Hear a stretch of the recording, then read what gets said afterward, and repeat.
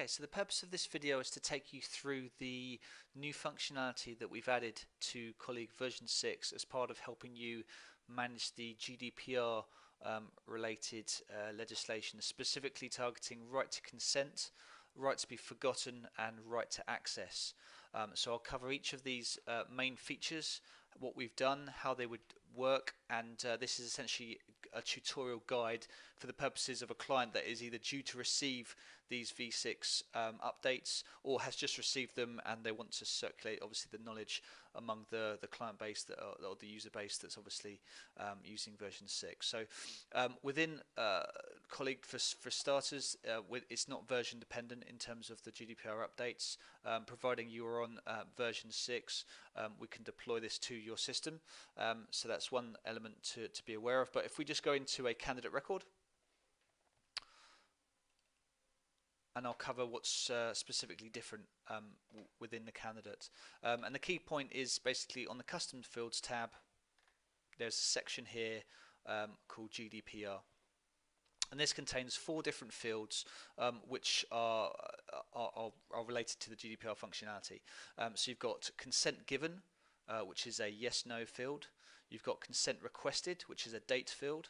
You've got response received, which is a date field, and you've got record ID. And record ID is an encrypted GUID or specific encrypted ID that's unique to this system and specifically this record as well.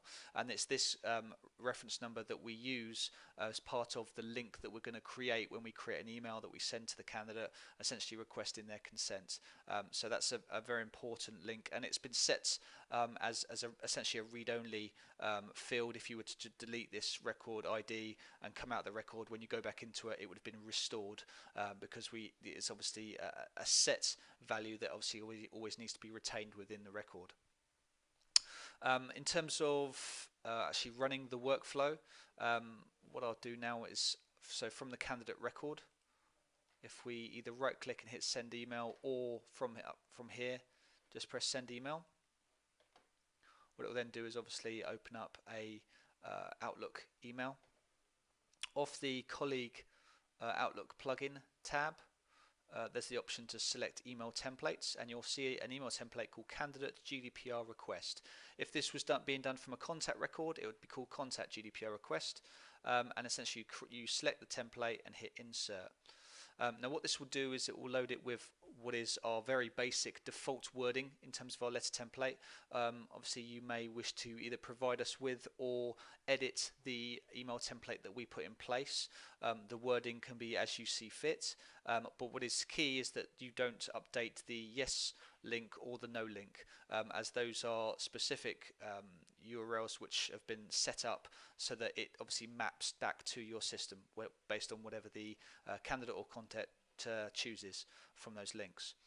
So if we just edit this very briefly, we'll call it GDPR consent request. And also, as a key point, what you also need to do is you need to update the history selection so that you select consent requested.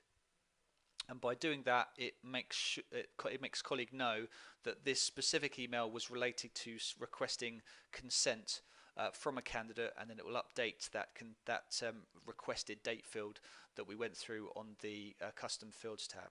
So I'll send this email now, and off that goes. And then if we go back to the candidate record, what you'll see on the Custom Fields tab under consent requested is that date field has now been populated with today's date. And from a history perspective, you've got consent requested history option there with the date, and obviously we've got a copy of the email. So you've got an audit trail in terms of the fact that you've requested consent on this date. This was the consent request. And obviously this is where it's been stored, and obviously all these fields are searchable using the search within the system. So what I'll now do is I'll go to my Outlook and I'll review the email and obviously select one of the links. Okay, so I've gone to my Outlook account now and I've seen obviously the email come through. So if I open up this email, I use the known as name of Mark against my record.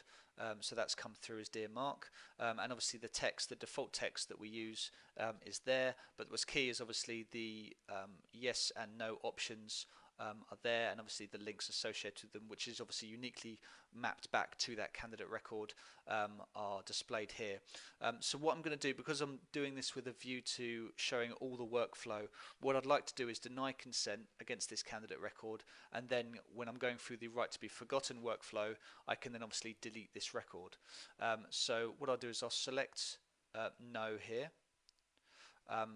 and this is what the candidate would basically be doing, that it would be selecting yes or no. And on the basis of selecting no, it's obviously launched a landing page which is just advising, we're sorry to have not received your consent, your details will be removed from our system shortly. And obviously, as you can see there, the unique GUID has come through as part of updating that, and that's now being tracked back to the system as a response from the candidate on the basis of what's been selected. So what we'll do now is we'll go back to the colleague system, and we'll just review that data coming back into the system. And obviously from the user's perspective or from the candidate's perspective, they can close that down now and not think about it because they've done their bit. Okay, so we're back in colleague now, and if we go back to the candidate record that we were in before, and if we go to the custom field tab and specifically looking at the GDPR fields, we can see obviously that the record has been updated through that web service, and the consent given option of yes or no has been set to no, and the response received date has obviously been set to today's date. So that's an overview of when we requested consent, when the response came back, and what the candidate's choice was in terms of advising consent or authorizing consent or denying it. Also from the history tab, we have a consent denied history type added here as well, and obviously you can see there that that's basically the history text relating to that history type. So we've got a log of requesting consent, it being denied, and we've obviously got the custom fields in here that's logging the specific data as well, in a manner so that it's searchable, so you could do date range searches against candidates that you've requested consent but yet not had a response back, and also you could look for candidates that have not given consent as well, but that will be covered in the right to be forgotten component in terms of what we now do with this record, because essentially we've got a candidate now that needs to be deleted from our system. So the next step along will be the right to be forgotten component.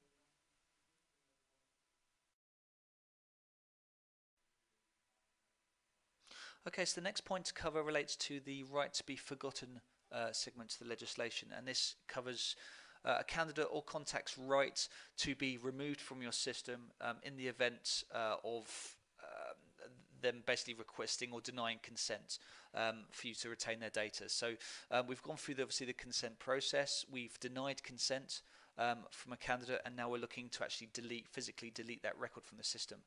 Now previously colleague has had a delete record mechanism which can be used to delete a record, but essentially that deletion process is an archive because it's removing that record from view. We've then given you an option obviously to undelete and restore that record, but obviously under the grounds of GDPR there isn't really the option to restore. It's quite clear that in the event of someone requesting for their data to be deleted, the data should be deleted, and there shouldn't be a way of restoring it or keeping track of it in any way. So by all natures, what we've basically got is a deletion process which is an archive really, and what we've now had to incorporate is a new deletion process which will thoroughly delete a record in adherence to GDPR. So to access this option off the View tab, and then you hit Reports, and what you've got here is an option here called GDPR Right to be Forgotten, and you hit OK there. So this will bring back a report or bring through a report criteria that allows you to highlight the records or search on the records that you're looking to find and delete. Initially you've got an entity type option here of choosing between candidate or contact. We'll choose candidate. You can enter in the specific ID of the record if you know the record that you're looking to delete through this process. But yeah, if you leave it as 0, it's going to search on whatever other criteria you may enter and not worry about specifically finding a record. Consent given. You will have the option for looking at all candidate records perhaps that have not given consent. If you want to see all the ones that have given consent, that's an option as well. And either will allow you to find basically any instance, including if that field is empty. But what we'll do for this search is basically just try and find all candidates that have not given consent.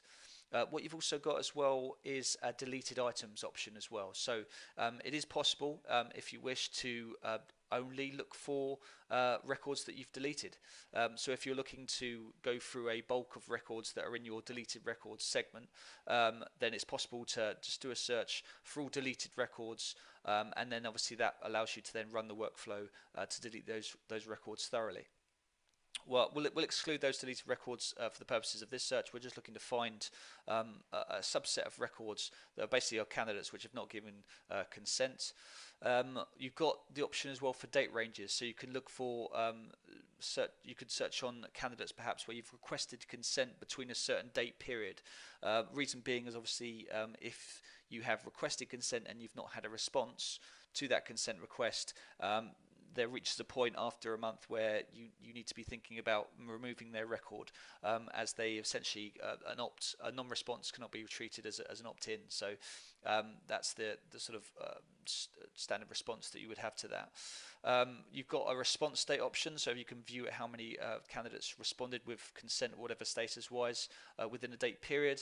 And the archive date is related again to the deleted items. So if you wanted to look at your deleted items, but only look at perhaps records that you deleted within a certain period of time. If you wanted to sort of break it up into chunks, if you've got thousands of records in there, you could look at all records perhaps that you deleted within the first year, or last year perhaps, or the year before, just to sort of break it up. But then you put in your from date and to date ranges within there. But what we're going to do for this search is look for all candidates that have not given consent, and exclude any deleted records, because we want to get a sort of a finite subset of records here, just for the purposes of the demonstration. So when we run the report, those candidates are brought through. Just to take you through these options here, you have got the option to click through into the ID of the record. You have got the option to obviously open up the actual candidate record associated, by clicking on those links. Obviously these fields have all been set to be sortable as well. Consent given, is they're all set to no here because obviously we've looked for them, but if it was set to either, then that could be yes or no or empty, and you could obviously sort and filter by that. Archive date is again feeds back to the deleted date of the record by the old deletion process. Requested date is obviously this requested date range within here, so consent requested, and obviously response date is when the response came back. Now this last column here relates to whether or not the candidate is associated to any placements, and as things currently stand, if the candidate is associated to placements, they're not going to be a record that can be deleted. There's a variety of reasons for that. The initial reason being that on the grounds that if you've placed a candidate, there's obviously financial records now associated with that candidate. There's a contract there. There is a back office workflow that has been followed, perhaps associated timesheets and various other invoicing relating records that are all now associated with this candidate. So going through a deletion process is a far more in-depth mechanism that as part of isn't part of this current deletion method.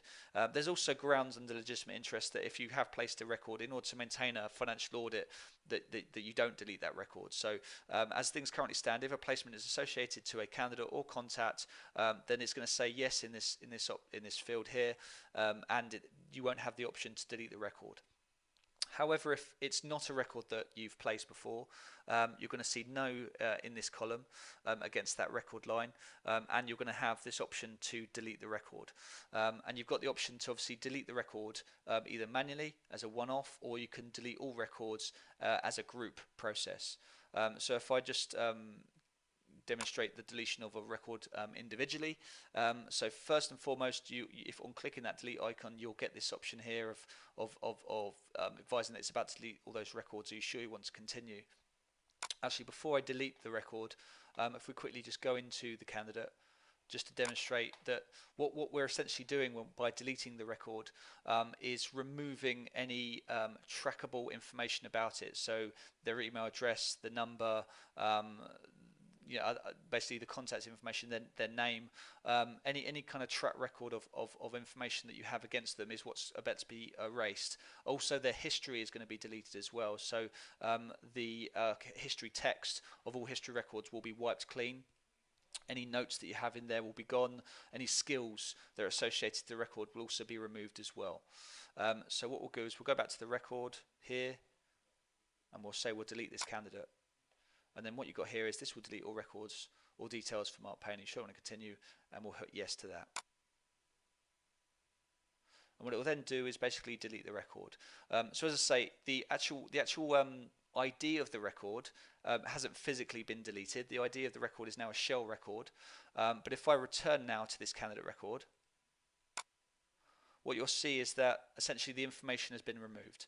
So in terms of their surname, their name's now been changed to deleted candidate for a start, and any instance of contact information has been replaced with an asterisk or a star, just hiding out. But we'll say hiding. It's not a case that it's hidden within the surface and it's showing this. It's a case of it's been replaced and deleted.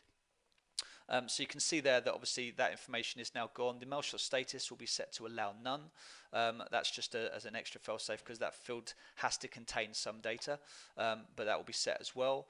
If we go to history, you'll see that all those histories are now gone, and you've got a history there just tracking the date and time of when the actual deletion of the record took place. Notes are all gone, skills are all emptied out. Essentially the record has been wiped clean. And that's essentially allowing you to adhere to the legislation. So that's the process for an individual record. If you deleted a candidate through the delete all process, so let's run here, right to be forgotten, and what we'll do is we'll run this search again. Only now we should only have one record to delete rather than the two. And you can see we've still got Hillary Payne there ready for delete. What we can do is obviously have a delete all option here. Now what that process will do is that will essentially mark the candidate primed for deletion, and it will queue it up into a deletion process. So it won't perform the deletion real time at that point like it would do if you ran this. Instead it will queue it up ready to be deleted, and then a service will be running on the server that will delete that record sort of every 5 to 10 minutes as it's running through that service process. So that's just how we allow you to not get caught up in waiting for the records to be deleted whilst you're running through this process, basically because obviously you could be deleting thousands of records and that will take quite a while to run through. So it's better to offer you the option of queuing up the deletion, letting it run through in the background, and then that just allows you to carry on with whatever you might want to do on the system. But if you press delete all records, it's going to bring through the option here of confirm record deletion. We'll hit yes to that, and then the record is basically queued for deletion, amongst some other records that are also in the current queue as well. So that covers the right to be forgotten process, and we'll now move on to the right to access option, which is the ability to view a candidate's information in one go.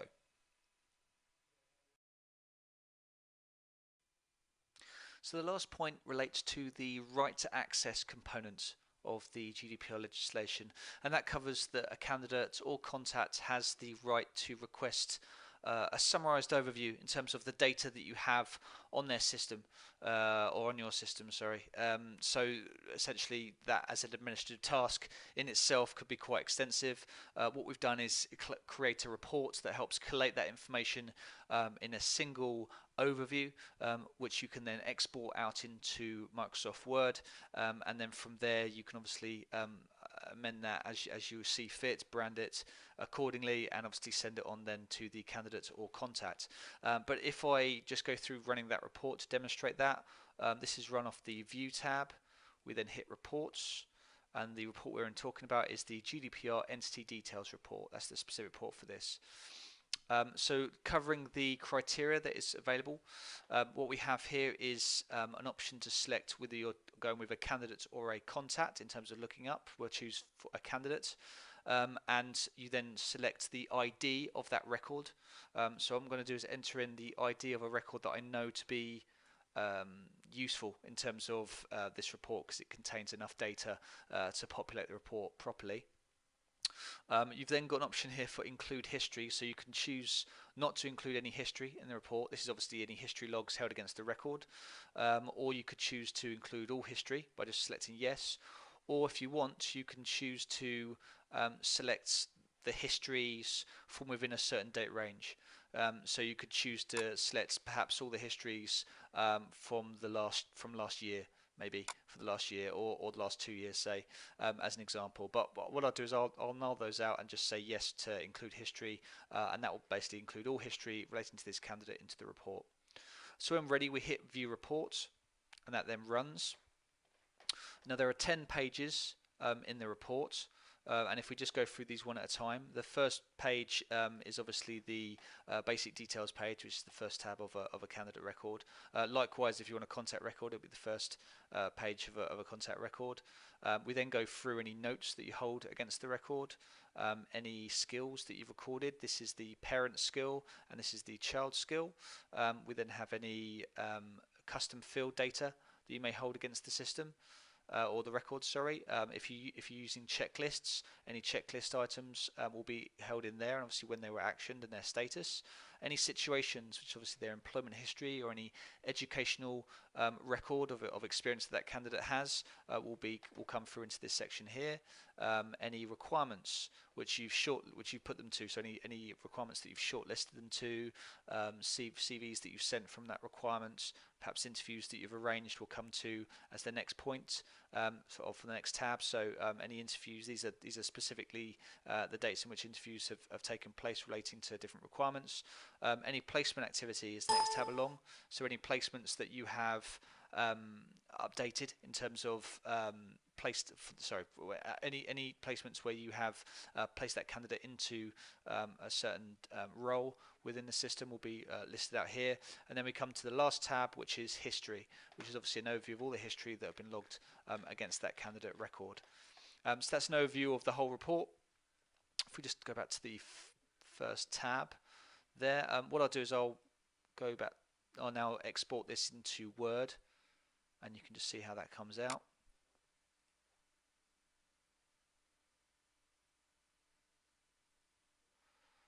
So we're able to export that into Word. We'll enable editing.